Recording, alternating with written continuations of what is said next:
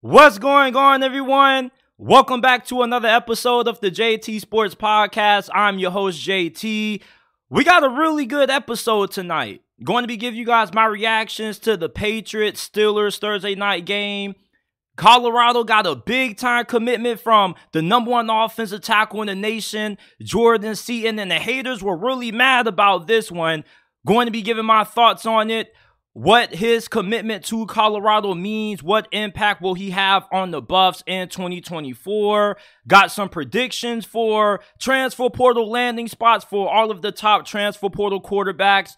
We're also going to get into some really interesting reports coming out about Marvin Harrison Jr. He's undecided on his future. Is he going to declare for the draft? Is he going to return to Ohio State? And why Washington is being severely slept on when it comes to their ability to win it all in the college football playoffs. Before we begin, welcome. I appreciate you guys for tuning in. If you haven't already, leave a like, subscribe to the channel. Remember that every episode of the podcast that's uploaded on the channel is available in audio format on all podcasting platforms: Apple, Google, Spotify, Amazon, wherever you get your podcast from. The JT Sports Podcast is available. Rate us 5 stars on Apple and Spotify. Share the pod with your friends, family members, and acquaintances if you enjoy. And let's talk some football, man. And you know, as a Steelers fan, I'm not even surprised that we lost this game. If you've been following the Pittsburgh Steelers for over the last couple of years, you would know that Mike Tomlin, for some reason,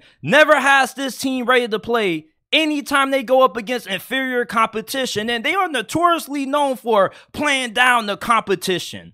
And this game is a prime example of that. Now you're on the 2-game losing streak. When you already are coming off a disappointing loss to the Arizona Cardinals, now you lose to the New England Patriots, bruh.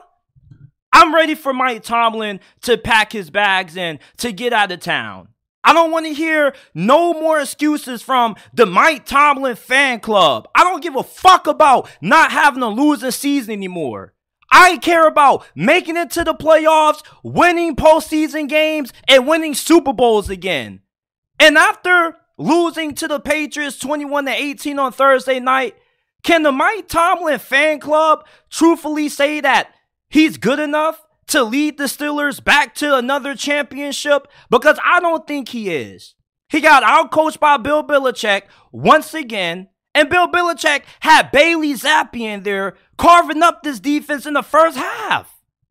You see, Mike Tomlin is a really good rah-rah guy. He's a really good motivator. But when it comes to clock management and in-game adjustments, those are two areas that he really struggles in. The defense played well in the second half. The defense is pretty much the only reason the Steelers offense was able to put up some damn points, and they had a chance to win this game.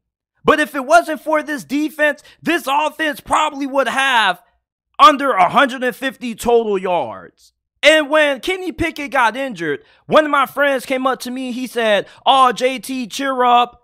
Mitch Trubisky isn't no worse than Kenny Pickett." And I said, no, you're wrong. Mitch Trubisky is hell of a lot worse than Kenny Pickett. At least Kenny Pickett doesn't turn the football over and is a lot better at reading defenses and finding open wide receivers than what Mitchell Trubisky is. Mitchell Trubisky should not be the starting quarterback of Pittsburgh anymore. I'm tired of seeing this fool in the black and gold. I don't know why the hell Pittsburgh thought it was a good idea to give this fool an extension.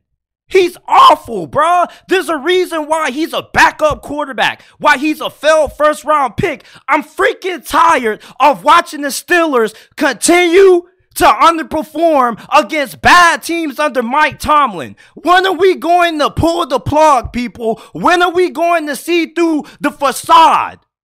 Mike Tomlin's not a bad coach, but his time in Pittsburgh has expired, man. And we get another example why it's time to go in a different direction from Mike Tomlin. There's no reason why the Steelers should have lost this game to New England. I mean, the offense, you changed offensive coordinators, right? You fired Matt Canada because he was the problem. But yet, the new OC, for some reason, doesn't know how to get George Pickens involved in the game. You want to know something crazy?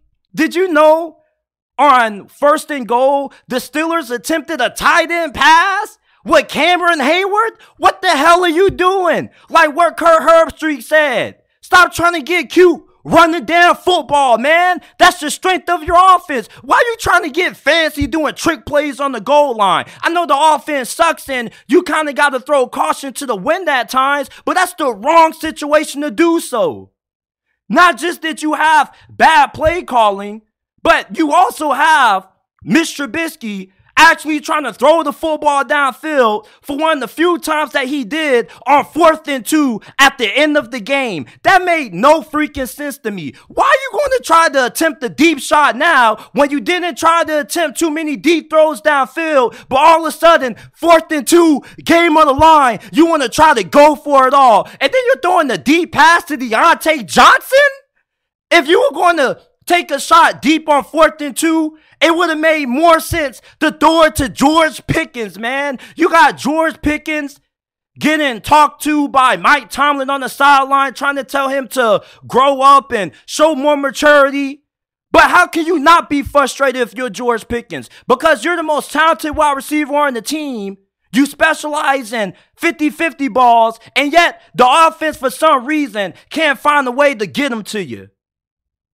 I'm so sick and tired of watching this team play. Every time I watch the Steelers play, they make my blood pressure go up. It's so stressful when you watch this team because they're all defense. They got no offense. If you watch college football, the Pittsburgh Steelers are the equivalent to the Iowa Hawkeyes. The only way this offense can put up some damn points is if they get a big play on the run game, or if they're able to get a big play on special teams or a turnover on defense. That's it. The defense and the special teams are the best offense. I can't believe the Steelers really allowed New England to win this game. And I shouldn't be surprised. I know I shouldn't be surprised. This is the same team that lost to Arizona last week. Talking about some redemption. Yeah, your redemption was losing to the fucking Patriots? The Mike Tomlin fan club, it needs to be disbanded. If you're still making excuses for Mike Tomlin at this point, then I really don't want to hear anything else that you have to say because you clearly don't have the ability to take your bias aside and your love for Mike Tomlin out of the equation. Mike Tomlin's not a bad football coach. He's one of the best coaches in the NFL. But we can all agree that his time in Pittsburgh is now starting to come to an end. Same thing that what happened to Andy Reid when he was with the Philadelphia Eagles and Tony Dungy with the Tampa Bay Buccaneers decades ago. There's no reason why Mike Tomlin needs to return to Pittsburgh in 2024. This dude, he's like expired milk. You left him in the back of the refrigerator for too long, and now he's spoiled. I'm sick and tired of the whole excuses that people make about Mike Tomlin. Well, Kenny Pickett is injured. Even when Kenny Pickett was healthy, they were still playing down the competition. It's been the same bull jockey out of this team under Mike Tomlin's coaching for years. Years. You remember when we lost to Tim Tebow in the wild card round? I'm sick and tired of this crap, man. I am. And I'm sick and tired of the people who continue to defend Mike Tomlin, bruh. Why can't we just be honest? You lose to Arizona and you lose to the Patriots. Back-to-back weeks, the Steelers have lost to two of the worst teams in the NFL, man. Make it make sense, bro. You can't keep defending mediocrity. You can't. Especially when you have a head coach who goes up there in his press conference and always preaches how the standard is the standard. And the standard should never change. Well, the standard has changed a lot over the last couple years in Pittsburgh under Mike Tomlin. This used to be a team that was always in the Super Bowl conversation. And you always expected for the Steelers to win a Super Bowl every single year. And you never sounded crazy for saying that. But now, the standard in Pittsburgh is being okay with going 9-8, maybe making it to the first round of playoffs and getting your ass beat and sent home. When is the standard going to go back to what it used to be. Winning championships, prioritizing at least making it deep in the playoffs to the conference championship game. When are the Steelers going to get back to that level? You know, I've been a Steelers fan since I was in 2nd grade. I'm about to graduate college in a couple of months.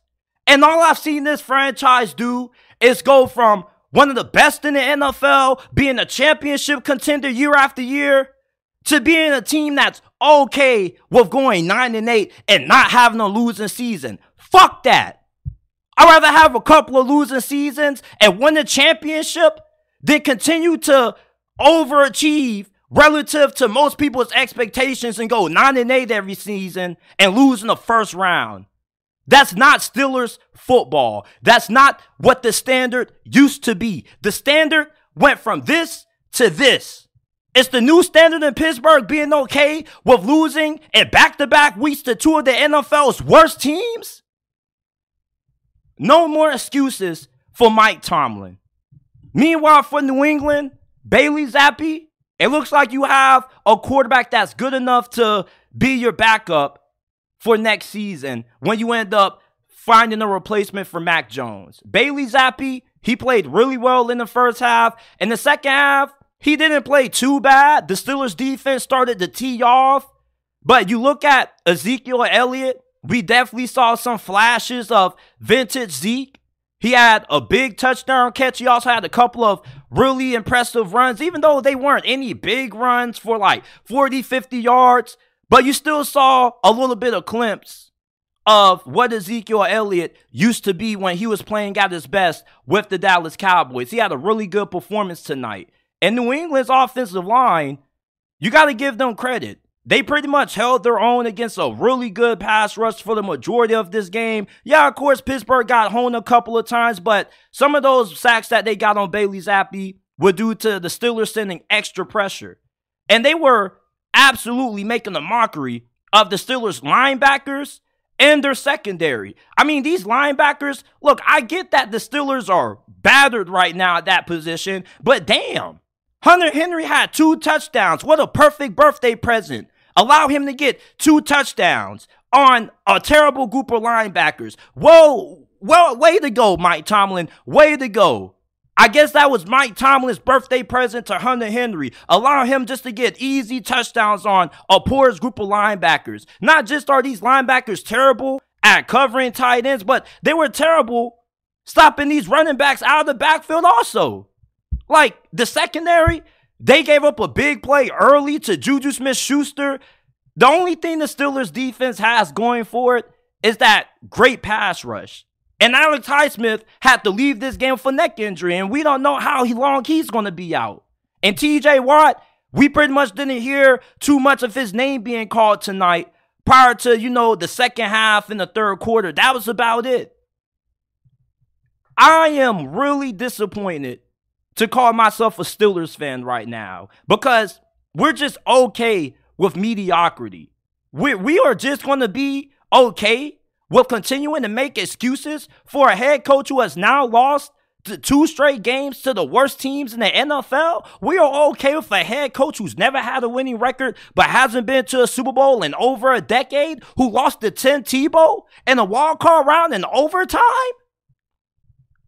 I'm so disappointed in what I saw out of the Pittsburgh Steelers tonight. This is not Pittsburgh Steelers football.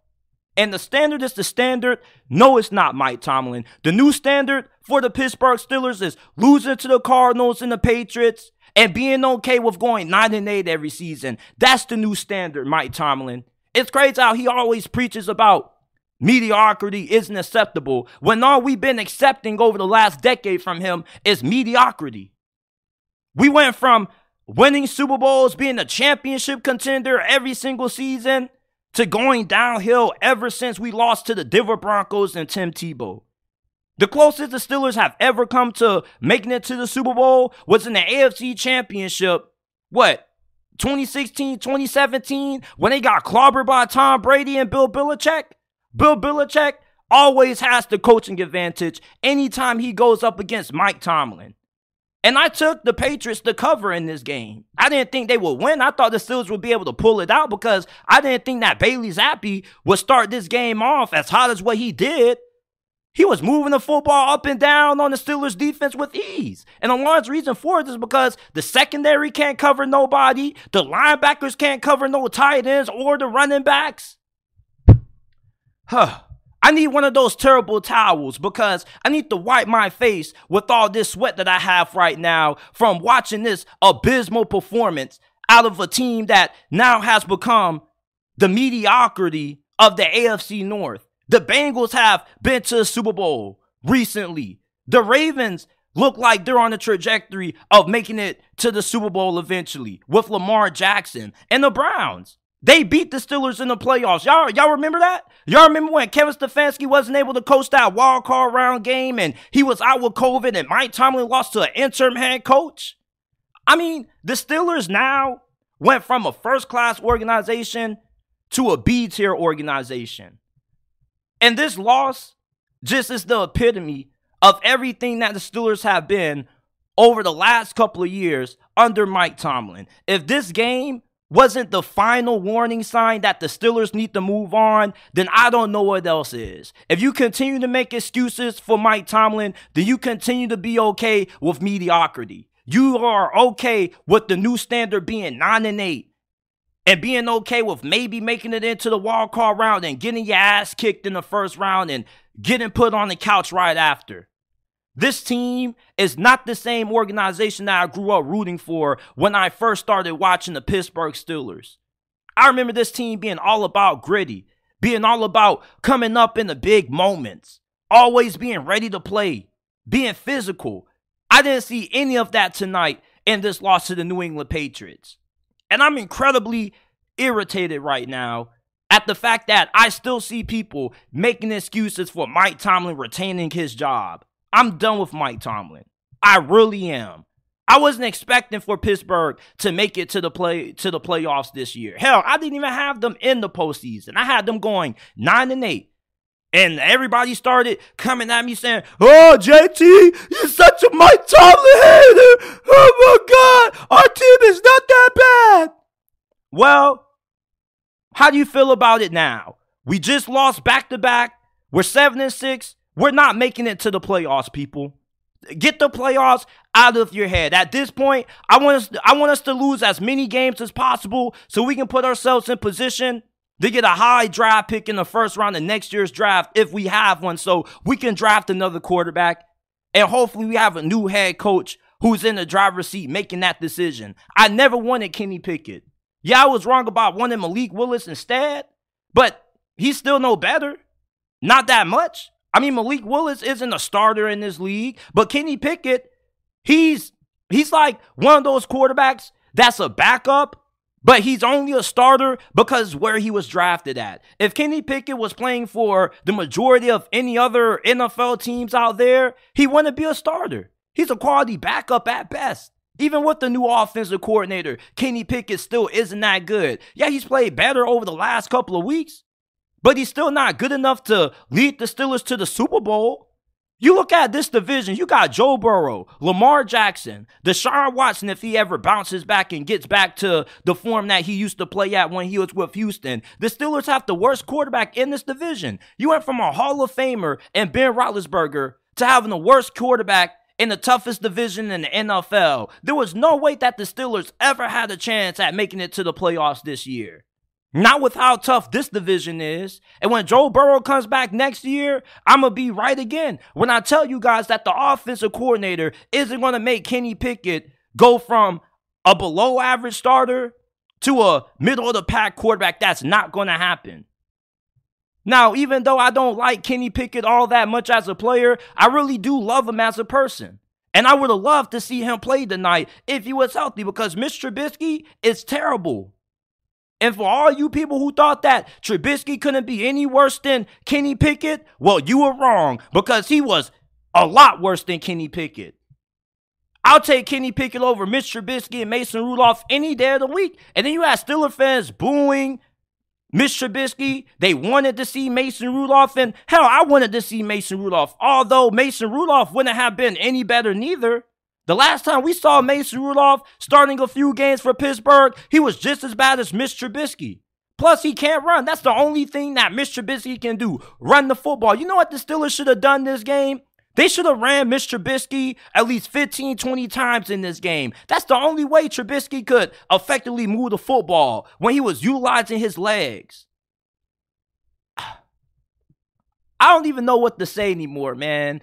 All I got to say is I'm ready for some change. And if you're not ready for change, then you're part of the reason why Mike Tomlin is still allowed to be the head coach of Pittsburgh and why people in the national media continue to ride this dude's you-know-what.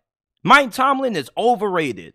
Yeah, he's a top 5 head coach, but there are a lot of games where he doesn't look like a top 5 head coach. And you can say, oh, JT, you're lucky to have Mike Tomlin. I'll take Mike Tomlin as our head coach in a heartbeat. Yeah, you're saying that if you're a Chargers fan or if you're a Saints fan, and that's cool. But as a Steelers fan, we need some damn change. We need a new head coach in here ASAP, expeditiously, man. Go out there and find somebody who can replace Mike Tomlin. Give us a Lou Anarumo. Give us whoever is the offensive coordinator of the Detroit Lions. Just somebody. I just need to see a new face in there other than Mr. Raw Mike Tomlin. I can't believe the Steelers literally had the audacity to lose to New England tonight. Yeah, the Patriots got a great defense, but you didn't expect for your special teams and defense to be the only reason that you were able to get into the red zone in this game pretty much. Unacceptable. I'm tired of Mike Tomlin defenders. I'm tired of the Mike Tomlin fanboys. You need to disband and find another head coach to fanboy because Mike Tomlin is not the one you want to fanboy when you're losing 2 straight weeks to the worst teams in the NFL. Unacceptable.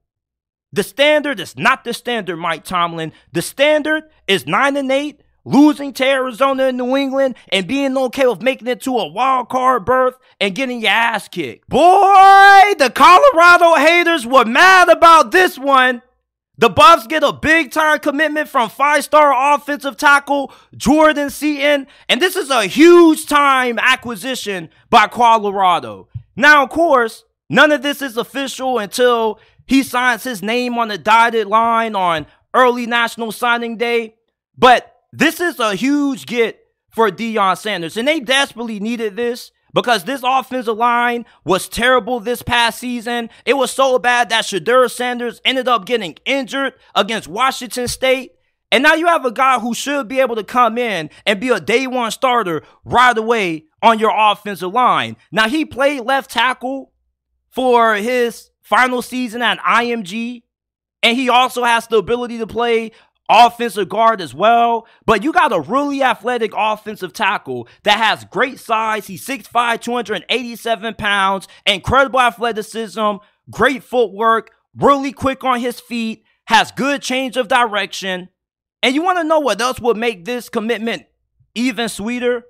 What if Colorado can flip Oregon commit, I'm trying to figure out his name, Jaquan McRoy. Now, Jaquan McRoy, Colorado has been really hot on his trail over the last couple of weeks. He recently took an official visit to Colorado not too long ago. He enjoyed his time with the Buffs and Coach Prime's coaching staff. And if they can not only get Jordan Seaton, but Jaquan McRoy, and they can flip him from Oregon, you feel really good about how Colorado's offensive line is going to look going into 2024. And Jordan Seaton is a dog. He's the #1 offensive tackle in this recruiting cycle. But I think that Jaquan McRoy is better than him. He's 6'8", 365 pounds, and he's also a good athlete. But when you got this kind of size, 6'8", 365, moving like the way Jaquan McRoy is, you got to go ahead and get that if you're Deion Sanders, because then you will have 2 guys who could come in and immediately improve your offensive line as soon as they walk on campus. So, Jordan Seaton, you commit to Colorado. Now are you going to be down to put in the work that it takes to be great under Coach Prime? Because he expects a lot out of these 5-star recruits that he brings in. He holds them to a higher standard than he does everybody else. When you commit to Colorado, you're committing to the grind. You're committing to getting put through the ringer that Coach Prime is going to put you through over the next couple of months during the offseason. And I've seen a lot of haters say that, oh, he made a terrible mistake. He's going to transfer from Colorado after the season ends. I mean, if he does, then he wasn't the dog that Deion Sanders probably thought that he was. Because if he's a dog, then there's no reason why he shouldn't be able to succeed in Colorado. Look, the offensive line was terrible. They should be able to start this dude right away, and he should be better than whoever else they had at left tackle or right tackle, whichever offensive tackle spot he starts at this year. And like I said, I would love for them to get Jaquan McRoy. If you could get Jaquan McRoy and Jordan Seaton, this recruiting class looks really impressive. Even if you don't finish in the top 25, you were able to snag two of the best offensive tackles in the 2024 high school class. And you're going to have two guys who could come in and start for you right away. And with this commitment from Jordan Seaton, you wonder if that's going to motivate Jaquan McRoy even more to want to flip from Oregon to Colorado. But the haters were really mad about this one. But I would be mad too if I wasn't a fan of Colorado and I was an Alabama or a Tennessee fan, because it didn't seem like a lot of people had a lot of confidence that he was going to go to Colorado. But as we've seen Deion Sanders do the previous 2 years, he flipped Cormani McClain. Nobody saw that one coming. Flipped Cormani from Miami to Boulder. He also did the same thing with Travis Hunter, flipping him from Florida State to Jackson State. And there was a lot of outrage when those two commitments took place. So it's no surprise that the Coach Prime haters out there are trying to find ways to bring this young man down, going on his page saying you made a terrible decision. Like, this dude made a great decision. He went to a place that he feels is going to be able to get the best out of him. And plus, he's going to have a great chance of starting day one. If Jordan Seaton can't start day one, I'm going to be really concerned about how good this dude actually is, because Colorado's offensive line was trash last year. It was a tragedy. And plus, you're going to couple that with a really good JUCO offensive line commit that you also have coming in, and Isaiah Walker Jr., who's going to be probably starting on the interior of the offensive line, either at one of those two guard spots. I really love this addition of Jordan Seaton to this recruiting class, and hopefully this falls through.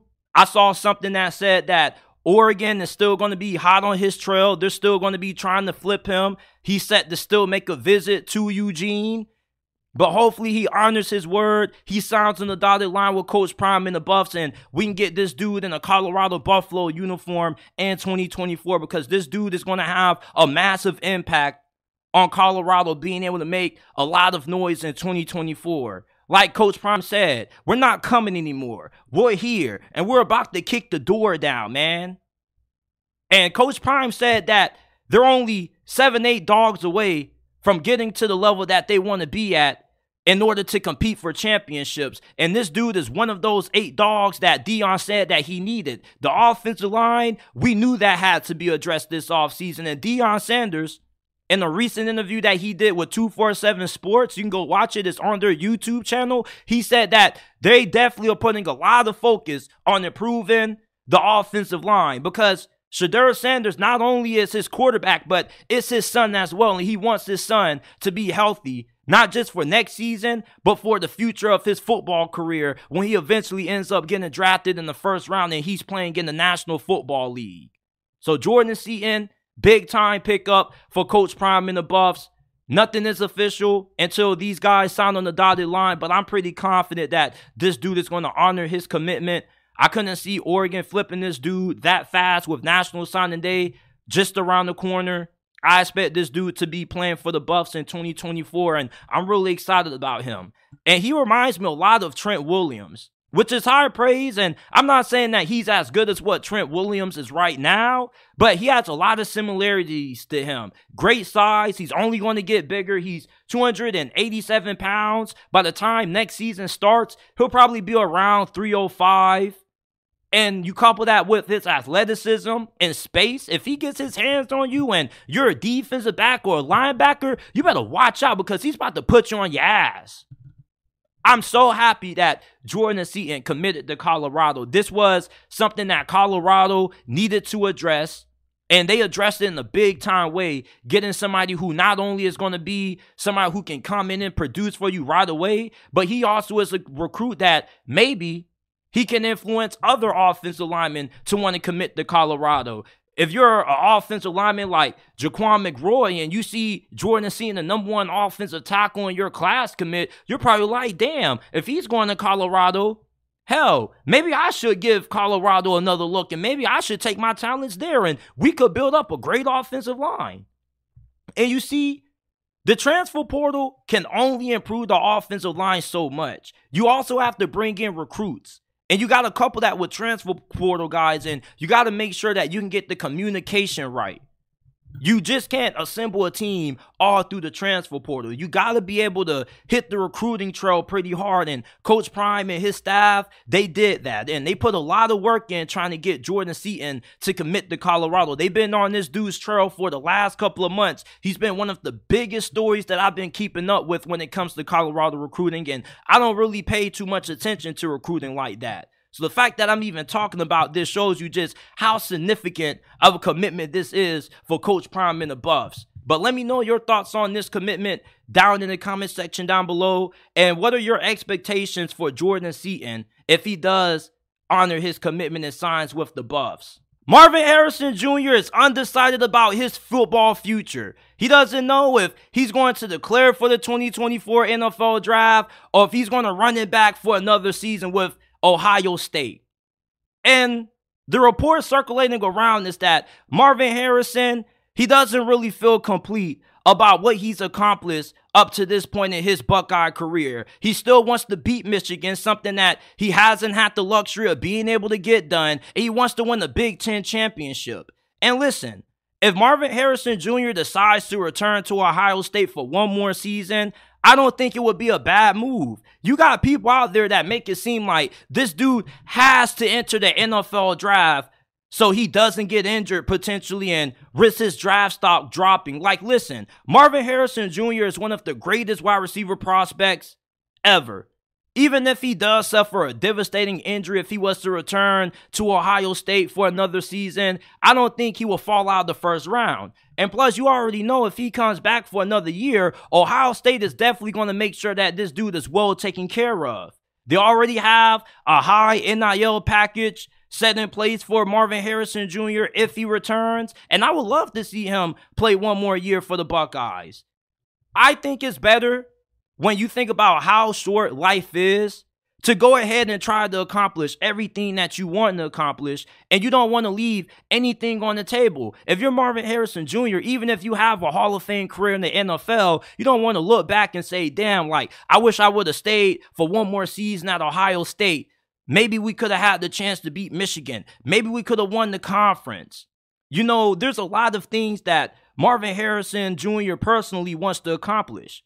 He doesn't have to enter the NFL draft. Yeah, he probably would be passing up on some big-time money, but I'm pretty sure that anything that they offer him from an NIL standpoint is going to be just as good as what he will make his rookie season. Well, JT, he'll hold back the clock on his second contract extension. Okay, cool. This dude obviously doesn't care about the money like that.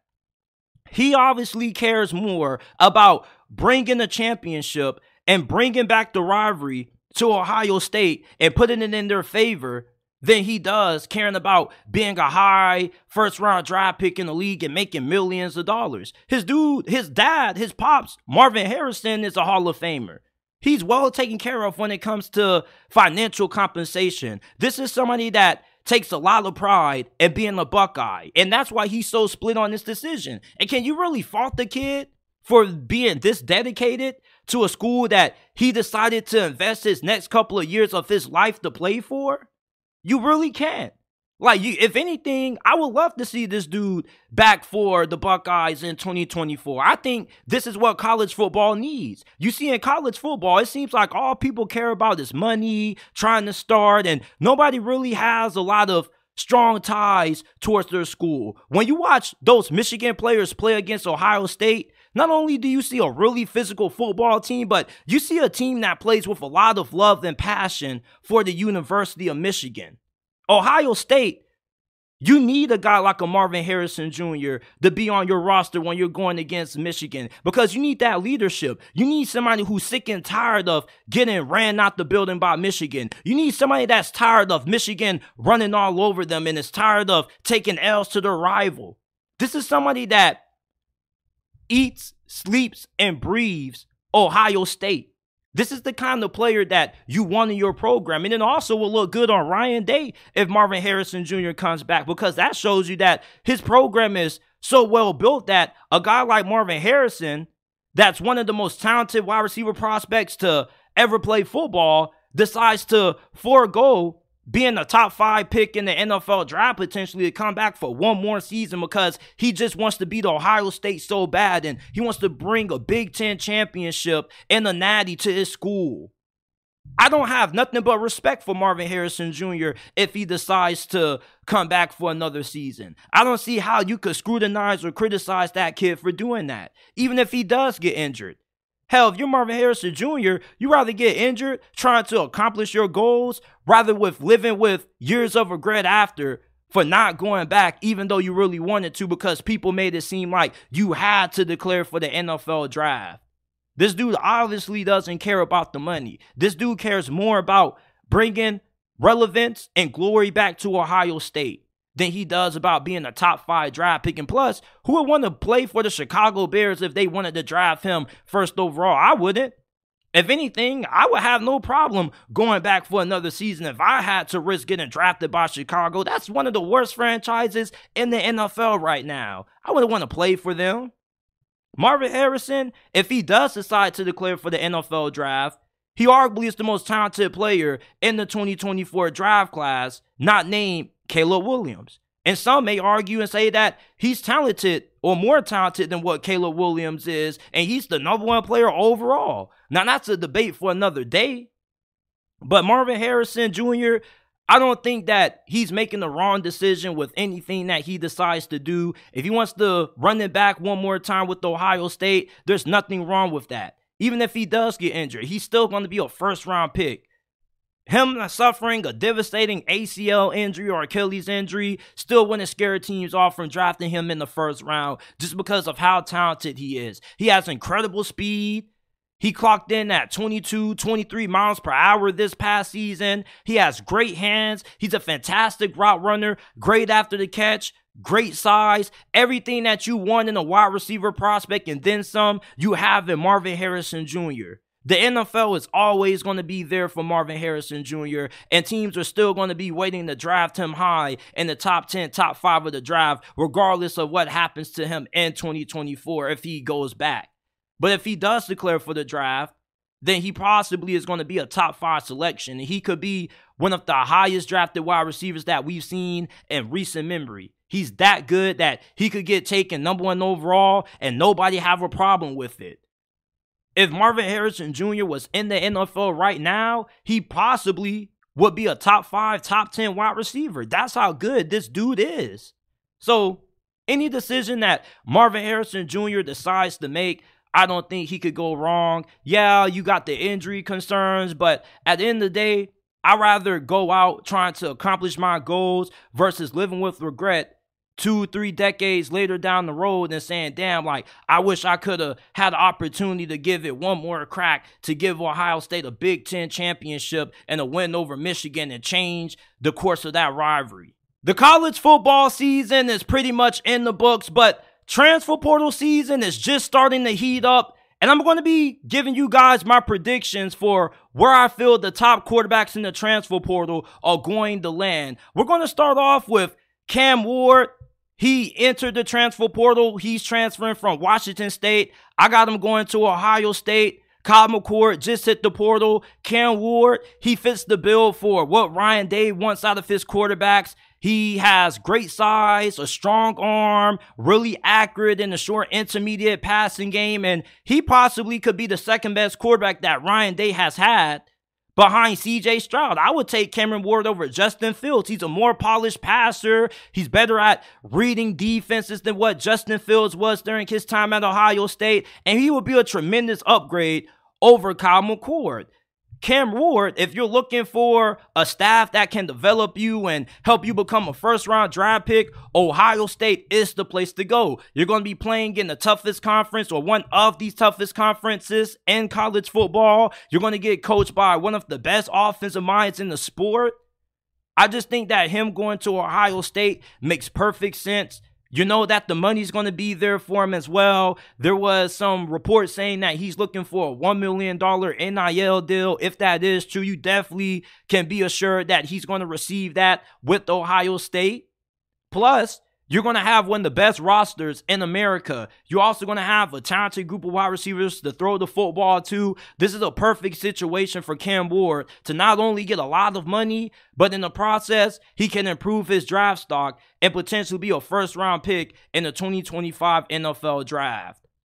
Dante Moore, he was a highly touted quarterback in last year's recruiting cycle. He ended up flipping from Oregon to play for Chip Kelly and UCLA, and it didn't work out so well for him. I believe that Wisconsin would be a great place for him. A lot of you guys are probably going to disagree with that. You're going to be like, JT, Wisconsin? Why the hell would he play for Wisconsin? Well, Wisconsin, when they hired Luke Fickell, he changed his offensive philosophy. Now they run the air raid style offense. And Dante Moore, if you're looking for a school that you can transfer to and have the opportunity to start right away, Wisconsin is definitely the place to do that at. And Dante Moore, he has a lot of potential. Yeah, he looked really bad his true freshman season at UCLA, but how much of that was due to Dante Moore just not being that great and Chip Kelly just losing a little bit of his touch when it comes to his play calling on offense? I would say it was a concerted effort. Dante Moore is a really good athlete, has a great arm, and when he was coming out of high school, I thought that he was a bigger version of Bryce Young or Russell Wilson. You give him to Luke Fickell behind a really good Wisconsin offensive line, an improved group of wide receivers, because Wisconsin also is going to improve the wide receiving corps as well.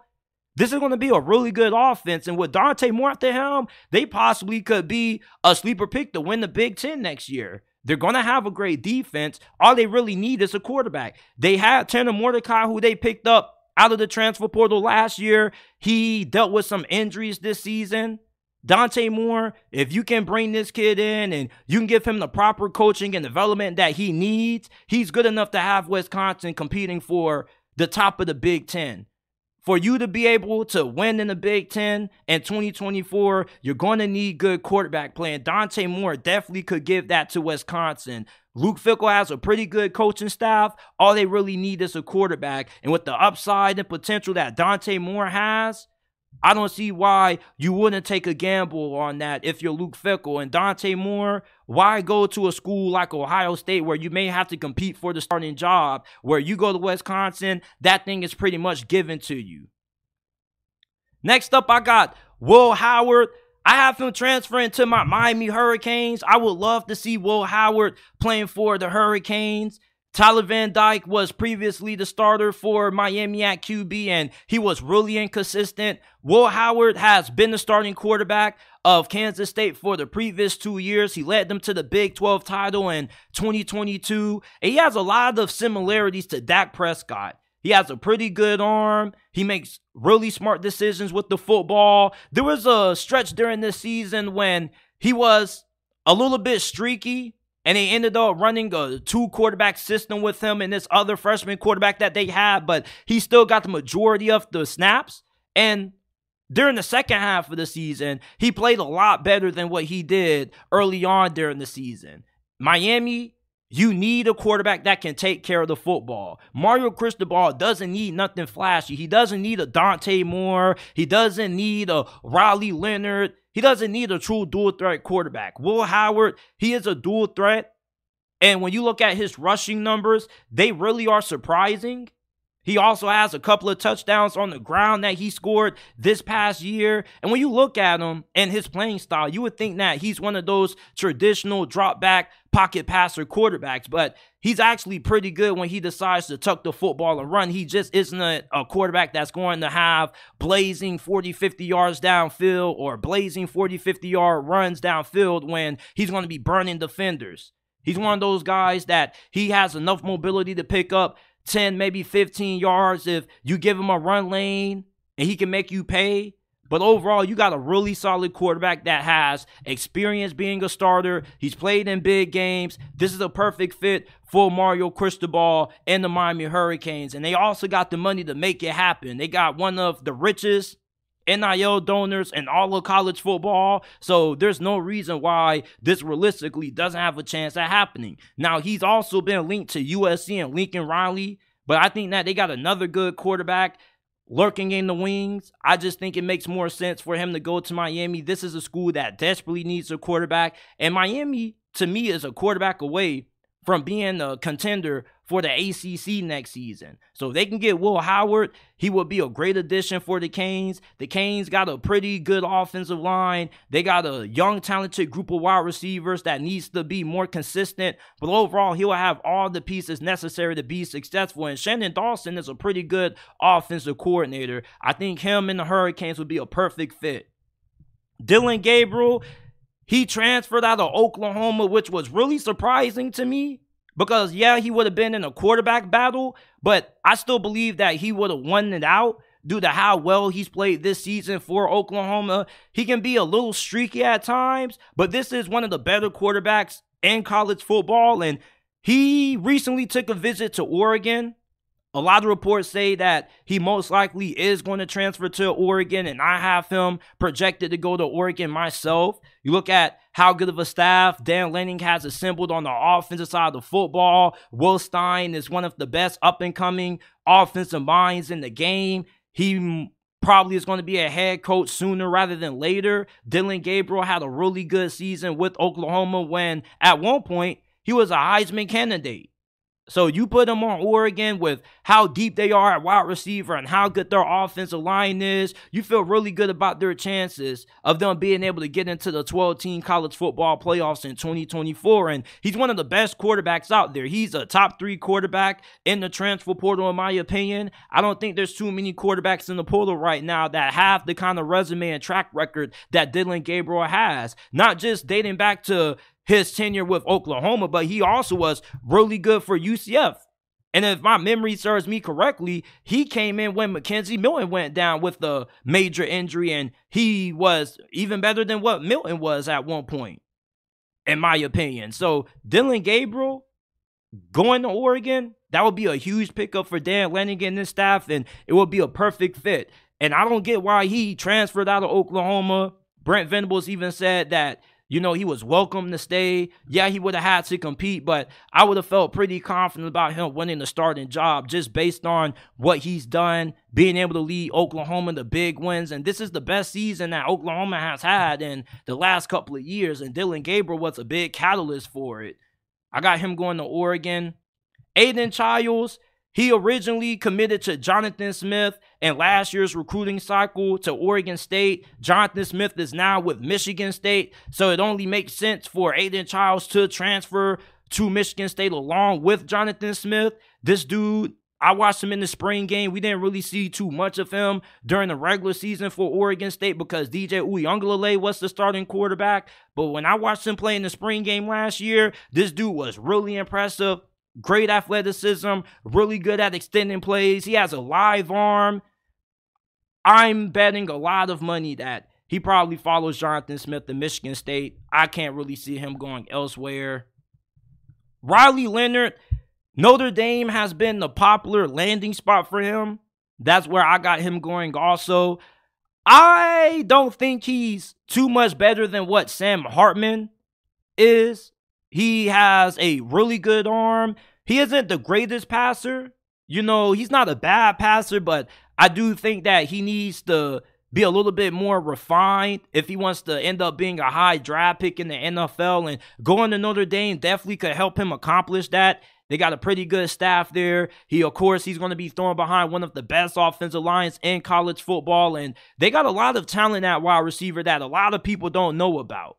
Riley Leonard, he also is a really good athlete, so he's going to be an upgrade from Sam Hartman in that department. Sam Hartman, yeah, he was able to pick up a couple of yards here and there with his legs, but Riley Leonard, he's a really incredible dual-threat quarterback, one of the best in college football when he's fully healthy. Plus, he has good size, so you can use him on design quarterback sneaks, if you want to do the tush push on the goal line, if you want to do quarterback power with Riley Leonard, you can do that also. Zone reads, read options. Riley Leonard would tremendously open up that Notre Dame playbook, and he will bring a different dimension to that offense that they haven't had in a very long time. He probably will be the most athletic quarterback that they've had since who? Ian Book?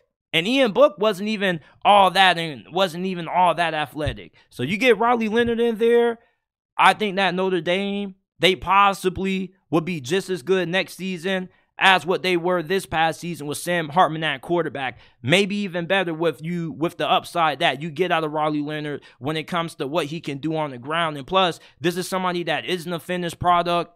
He isn't somebody that's been in college football for 100 years like how Sam Hartman is. So there's still a lot of room to develop for him. He's going to Notre Dame. That's my prediction. Kyle McCord, I got him going to Nebraska. Matt Rule said that it costs $1 million to get a top-end quarterback in the transfer portal, and I'm pretty sure that they're not going to have the kind of money necessary to get a Cam Ward or a Will Howard. But Kyle McCord wouldn't be too bad of a pickup for the Cornhuskers. I think that he is a little bit overhated. Yeah, he wasn't as good as what the past Buckeye quarterbacks have been. C.J. Stroud, Justin Fields, all have been miles better than Kyle McCord. Can't forget about Dwayne Haskins also, but he wasn't terrible. He led Ohio State to a game-winning drive against Notre Dame on the road. Against Michigan, yeah, he wasn't good, but you know, you can't put all of that Ohio State loss on him. Well, that Michigan loss on him, excuse me, because the offensive line didn't really do him any favors. Going to Nebraska gives him a chance to reset his career. He's going to have a new coaching staff, a pretty solid coaching staff. I don't think Nebraska's offensive coordinator is bad. It's just that the quarterback situation that they had to deal with last year was terrible. You had Jeff Sims. You had a couple of other guys who you were throwing in there. You just couldn't find any consistency there. Kyle McCord, he wouldn't be good enough to get Nebraska to the Big Ten Championship, but he would be good enough to have Nebraska bowl eligible. I think Kyle McCord is a pretty solid athlete. You know, he's not a dynamic runner with the ball, but he can move around, extend plays here and there, maybe pick up 5-6 yards on the ground when things break down. And, you know, his decision-making isn't that bad neither. He does need a little bit more work when it comes to being more proficient as a passer.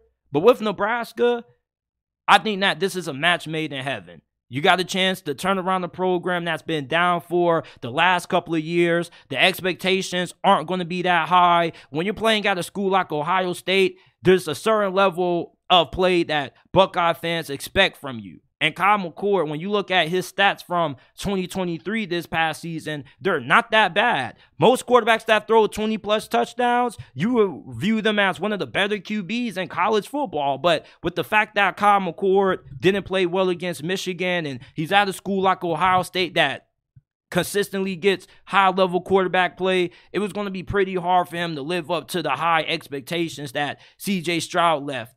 And it was going to be hard for him to fill those shoes. So going to a school like Nebraska where the expectations aren't that high and the attention isn't really that big neither when you think about where Nebraska has been as a football program, that's the perfect place for Kyle McCord to resume his college football career. And this dude isn't bad. Okay, he's not trash, he's not terrible, he's not great, but I would take Kyle McCord over a handful of other quarterbacks out there that have been starting in the Big Ten this year. This conference has had some of the worst quarterback play in all of college football this past season. You bring in Kyle McCord, this dude is probably a top 4, top 5 quarterback at minimum in the conference going into 2024.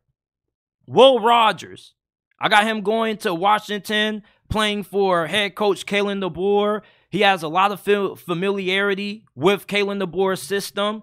He has spent the last couple of years starting for Mississippi State, and he has been one of the best quarterbacks in the SEC ever since he first took over at the helm at QB for Mike Leach before he unfortunately passed away. He has a lot of production, over 12,000 passing yards, 94 touchdowns, only 28 interceptions, 3-year starter. So you're going to have somebody who can come in, fill the shoes of Michael Penix perfectly, because you're going to have the experience. You're going to have somebody that has been in big games, and this is going to be the best situation that Will Rogers has ever had. He's never had the team as talented as what he potentially could be inheriting if he were to transfer to Washington State. You're also going to have a great coaching staff. Their offensive coordinator is really good also. Nick Saban wanted their offensive coordinator, but he ended up going back to Washington. So Will Rogers, he will be receiving top-notch coaching, and it could be good enough to improve his draft stock. If he were to declare for the NFL draft right now, he probably would be a 6th or 7th round selection. Going to a school like Washington, where they're really deep at wide receiver, they got a good offensive line, and the coaching is going to be top-notch, will be a great place for him to put himself in that first-round conversation, because I like Will Rogers' game. He's not really super athletic, but he has a good arm. I think he's pretty accurate with the football, and playing for Kalen DeBoer is going to be able to bring the best out of him. I think that this is a perfect match. Will Rogers in Washington. Daquan Finn, probably one of the more underrated quarterback names in the transfer portal that not too many people know about. But if you were to watch him play for Toledo over the last couple of years, this dude is probably one of the best G5 quarterbacks in college football. And he's the best G5 quarterback in the portal right now. And I would take him over Grayson McCall. At Toledo, he had 22 touchdowns, 9 interceptions in 2023. He led them to the MAC championship. He also is a dynamic athlete with the ball in his hands. He had 563 rushing yards and 9 touchdowns on the ground. And he's rumored to run somewhere between a 4.3 and a 4.4. Going to Hugh Freeze at Auburn, where they desperately need a good quarterback. Peyton Thorne, he's not it. Robbie Ashford, he doesn't look like he's going to be it neither. You give Hugh Freeze a guy with the talent of Daquan Finn, and Auburn potentially could make a lot of noise next season with this dude at quarterback. Not a lot of people know how good this dude truly is, because he played in the MAC, and let's be honest, unless you're a fan of one of those MAC teams, you weren't really paying a lot of attention to Daquan Finn. But if you watch this dude's highlights, he's one of the most dynamic quarterbacks in college football, and he reminds me a lot of Malik Cunningham. For those of you guys who remember Malik Cunningham at Louisville, he was Lamar Jackson's replacement when he declared for the draft, and he had a pretty good career at Louisville. Daquan Finn has a lot of similarities to him. He doesn't have the strongest arm, but he has a good enough arm strength that he can make the majority of throws necessary that you need him to make. His accuracy has improved every single season that he's been the starter at Toledo. And with Hugh Freeze, an innovative offensive mind, and the SEC with the talent that he could have around him potentially, this is somebody who could blow up, and he's a name that not too many people are paying attention to. Tyler Van Dyke, former Miami Hurricanes quarterback. I got him transferring to Mississippi State, playing for a new head coach, Jeff Lebby. Jeff Lebby, he could be the perfect guy to get Tyler Van Dyke playing at the level that a lot of people thought that he would play at prior to last season starting with Miami. You see, the problem with Tyler Van Dyke is that he's really inconsistent. He struggles to see the field, and he can get really reckless with the football at times. But when he's on, this dude is one of the most talented quarterbacks in the game. Go back and watch that game that he had against Texas A&M. He shredded that defense up. When you can get him in rhythm, and you can get him being calm and relaxed and poised in the pocket, this is a great quarterback. He has a rifle for an arm, great size. He isn't incredibly mobile, but he does have enough athleticism that he can extend a couple of plays here and there. He can pick up some yards on the ground, maybe 5 or 6 if you give him a running lane maybe. But going to Jeff Lebby is really going to be the perfect situation to have Tyler Van Dyke playing up to his potential. This dude has had a really roller coaster of a career up to this point. His freshman season, he came in replace of De'Aaron King, and he was lightning in a bottle. He looked like he was going to be the next great Miami Hurricanes quarterback. If he would have played the whole entire season when he first was in as a freshman at Miami, he was on pace for 40 touchdowns as a freshman. And then after that, things just went downhill. He's battled with injuries as well. Jeff Lebby could be the perfect head coach who could unlock the full potential of Tyler Van Dyke. He's one of the more highly regarded offensive minds in the sport. Many people have a lot of good things to say about him. He's worked with Lane Kiffin. He was pretty good calling plays for Oklahoma. Tyler Van Dyke and Jeff Lebby, it would be a perfect pairing. You're going to have a young offensive-minded coach that's looking to find his quarterback, and you're going to have a young quarterback that's looking to find the head coach who can unlock his potential and have him playing at a high level. This is somebody who, not too long ago, was projected to be a first-round pick in the NFL. So if you can get him playing back at that level that he was when he first came on the scene for Miami as a freshman, Mississippi State could be a really interesting team in 2024 if they get Tyler Van Dyke and Jeff Lebby can have this dude playing up to his potential. Lastly, I got DJ Uiagalelei. I think it's common sense that he'll transfer to Florida State. There also has been some reports that say that Louisville is also really interested in his services as well. This may be the most weirdest quarterback that I've ever watched in all my years watching college football. I've never seen a quarterback look this bad, looking this good as well. And I know it sounds weird how I worded it, but if you watch this dude play, you will understand what I mean by that. He doesn't make a lot of great decisions at times. Sometimes he just looks like he's just out there throwing the football. Going to FSU, however, with one of the best coaching staffs in college football, I really believe that they can give DJ Uiagalelei the development that he needs to make him a fully well-rounded quarterback. He has a great arm. He's a really great athlete, especially with his size and how difficult he is to bring down in the open field. All he really needs to do is improve his decision-making. His decision-making and accuracy can be really erratic at times, and he's the best bad quarterback that I've ever watched in all my years watching college football. He's not bad. He's not good. He's I don't know. At times, he can be great. At times, he can be really bad, like in the second half against Washington. So he's a really weird quarterback. I really don't know how I feel about DJ Uiagalelei. All I know is that he's good enough to be a good replacement for Jordan Travis, because after what I saw out of Tate Rodemaker against Florida and whoever that other random quarterback was that they had in against Louisville in the ACC Championship, they aren't better than DJ Uiagalelei.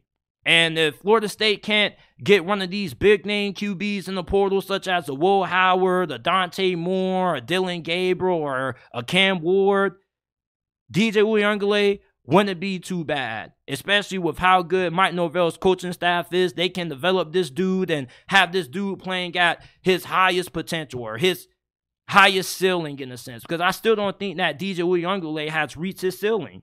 You see, when he first started in place of Trevor Lawrence, when he had to miss a game due to injury, this dude looked like he was going to be the next great Clemson quarterback. Then when he was the full-time starter for Clemson, the offensive line, the play calling held him back. He also wasn't that great himself. He goes to Oregon State. He had a pretty good season this past year with Jonathan Smith. Could have been a lot better if his accuracy and decision-making were to improve. FSU could be the perfect place to have DJ Uiagalelei playing at his highest level.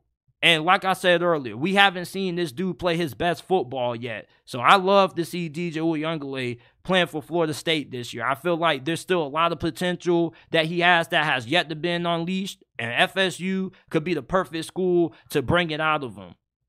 But this is it for my transfer portal quarterback predictions. Let me know your predictions for where you think these quarterbacks are going to transfer to down in the comment section down below. Washington has been the most underrated team in college football all season long. And when you look at the odds for who has the best chance to win a national championship, Alabama, Michigan, and Texas all have better odds than Washington. They have the fourth best odds to win it all this year. And once again, don't underrate and underestimate this Washington team like how Oregon did in the Pac-12 Championship when they were a 10-point underdog and they ended up smacking those boys. This is a good enough team that not only are they good enough to beat Texas, but they can beat Alabama and Michigan and whoever they potentially could face off against in the national championship if they make it through the Longhorns. And the reason why I'm really high on Washington is because, first of all, they got one of the best coaching staffs in all of college football. Kalen DeBoer, He's only lost 2 games in the 2 seasons that he's been the head coach of the Huskies. And he hasn't lost a game in the year pretty much. And at Fresno State, he went 9-3 his final season. And when he was coaching NAIA ball, he didn't really lose too many games there. This is somebody who is a proven winner. He makes really good in-game adjustments, and he does a really good job at making sure that his teams are well prepared in big games. He also has a really great offensive coordinator in Ryan Grubb. If you guys don't remember, when Nick Saban was doing his offensive coordinator search, he interviewed Ryan Grubb. And the reason why he didn't hire Ryan Grubb is because him and Nick Saban has some differences with how the offense was going to run. So he returns back to Washington, and he's one of the best play callers in the sport. And I don't get how he wasn't a finalist for the Burroughs Award, which goes to the best assistant coach in America, because he definitely is one of them. And when you look at how well this coaching staff is, you are going to be in a situation where you shouldn't end up being in any game that you end up getting blown out in. Because when you got a really good coaching staff, that can be the difference. Not all the time being talent. You see, Washington, people's arguments for why Washington won't win it all is because, oh, they're the least talented team in the playoffs. Based on what? Because their coaching staff is really great, and the talent that they have on this team, especially at wide receiver, is fantastic. Nobody in this playoffs has as deep as a wide receiving core as what Washington has outside of Texas. And even then, I still would take Washington's receivers because they got 3 potential first-rounders starting for them at wideout. You got Rome Odunze, who possibly is going to be a top 15 selection in the 2024 NFL Draft. You got Jalen McMillan. You got Jalen Polk. There's just so much talent at wide receiver that there's not a lot of defenses in the playoffs that are going to be able to match up well when you got to defend against 3 elite wide receivers.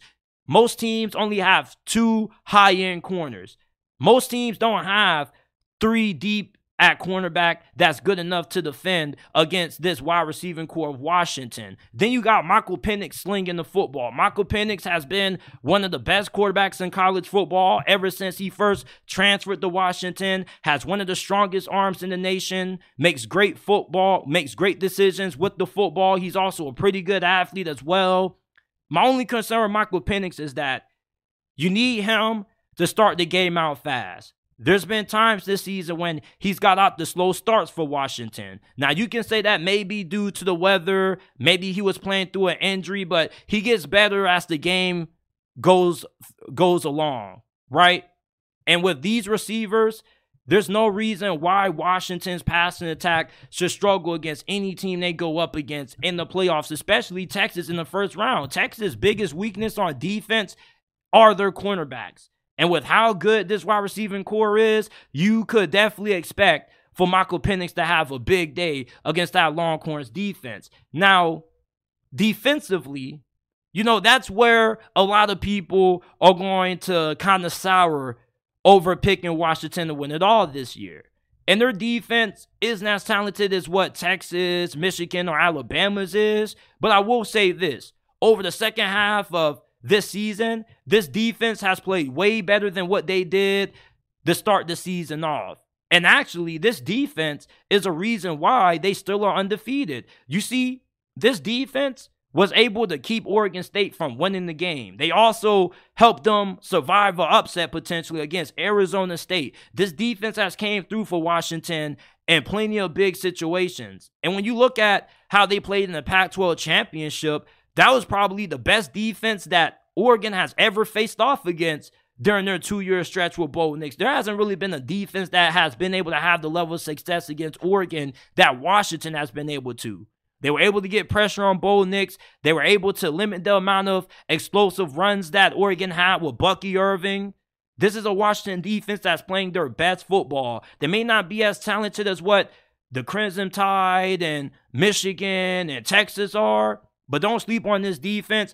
They're good enough to get a couple of key stops and give the ball back to their offense. People make it seem like you need to have an elite defense to win a national championship. You just need to have a top 50 defense and a defense that's good enough to get you a couple of key stops here and there, and that's what Washington has. When you look at their offensive line, probably one of the best in all of college football, and they probably got the second best offensive line in the playoffs this season. behind either Michigan or Texas. But I say that Washington's offensive line is better than Texas. They only gave up 10 sacks this year. Some people say that Texas has a better offensive line than Washington, but I would digress on that. I'll take Washington's offensive line over Texas. I don't really know about Michigan. Their offensive line is just built differently. But this offensive line is good enough that Michael Penix is going to have time to throw the football on any defense that he's going to be faced off against. Texas has a really good pass rush. I think this offensive line should be able to neutralize that. Same thing with Michigan and Alabama. Plus, this is also a really good pass blocking offensive line and a really good offensive line when it comes to opening up holes in the running game. And you see, when you think of Washington, you don't think of a team that is really great running the football because statistically, they don't rank all that high in rushing yards per game. But if you watch this team, you will know that whenever they want to run the football, they have success doing it. It's just that who the hell needs to run the football when you can air the football out 40, 50 times a game because you got Michael Penix at quarterback and 3 talented wide receivers that are NFL caliber. Washington is being severely slept on when it comes to their chances of winning it all this year. With how deep they are at wide receiver, there aren't too many teams in the nation that can match up with this wide receiver room at corner. And plus, with Michael Penix at the helm, as long as this dude can get out to a fast start and he's playing his best football, you're going to have a hard time getting this offense off the field. And defensively, like I said, they don't got an outstanding defense, but this is a top 50 defense that's good enough for them to win it all. LSU didn't have a top 50 defense when they won a national championship in 2019. And this Washington team, I think, is a lesser version of what 2019 LSU was, with Dylan Johnson at running back, with all the talent that they have at wide receiver, how good their offensive line is. Not saying they are exactly the same team as LSU when they won it all in 2019, but they're really similar. They're like 50 to 60% of what that 2019 LSU squad was when they had Joe Burrow at quarterback. So if you're sleeping on this Washington team, you might want to wake up on them because they definitely are good enough to beat any team in the playoffs this year. I don't get why the odds for them winning it all this year is so low. And people have been sleeping on this team nearly every single week after they beat Oregon the first time they played. Listen, style points doesn't determine how good a team is. You got to judge a team by how well coached they are, which Kalen DeBoer always has his team ready to play. They play their best football in the biggest games when the lights are the brightest. And you got Michael Penix and a great group of wide receivers that not too many defenses are going to be able to stop, including Michigan's, Alabama's, and Texas. Michigan has the best defense in the playoffs this year. But if they match up against Washington in the national championship, I don't think they're that deep at cornerback where they're going to be able to slow down this passing attack with a Dante, McMillan, and Polk. People need to start giving Washington way more respect than what they have over the last couple of weeks. This is the most disrespected team in the playoffs this year, and these are my reasons why I believe the Huskies can win the 2024 national championship. This is it for this episode of the JT Sports Podcast. I appreciate you guys for tuning in. If you enjoy, leave a like, subscribe to the channel. Remember that every episode of the podcast is available in audio format on all podcasting platforms: Apple, Google, Spotify, Amazon, wherever you get your podcasts from. You can find the JT Sports Podcast, and I will see you guys shortly with another episode.